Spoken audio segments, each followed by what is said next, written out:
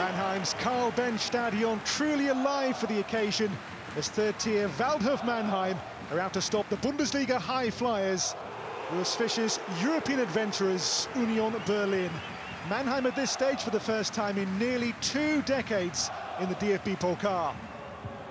Both clubs in 5th place in their respective divisions at the moment. Mannheim here on the front foot, bright and early on 4 minutes. In with pace and turned away, and Rossipal is there, and what a start for Mannheim. Alexander Rossipal's first goal for the club.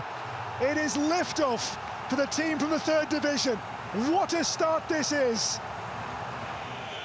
Union's 1 league loss this season so far, away to Dortmund no less. Here's Geraldo Becker for Union Berlin.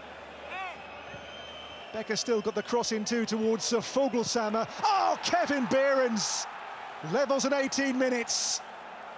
It's a lovely take here by Kevin Behrens, made by Vogelsammer's cushion header. We're all square. Already Behrens' 4th goal in all competitions this season. Well, half-time, Urs Fischer's men in a proper battle here tonight.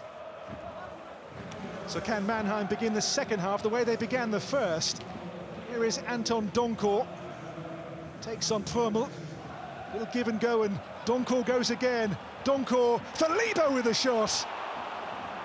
And that's close to a lead again here for Waldhof Mannheim. Good work by Donkor, and Libo couldn't quite find the finish to make it 2-1. In the game's final 15 minutes, the shot deflects off the line, superb clearance. Dominik Martinovic, right place and right time to clear the danger. Added time, Jäkel forward. It breaks for Awoniyi, super save. Jan-Christoph Bartels to the rescue here in stoppage time. 1 goal each, we go to extra time. So who blinks first? Prömel. And still here Prömel. Awoniyi's chance taken.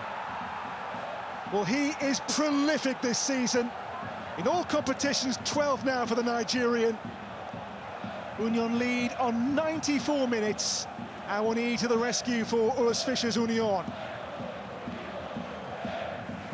To play just 2 more minutes, Knocker forward.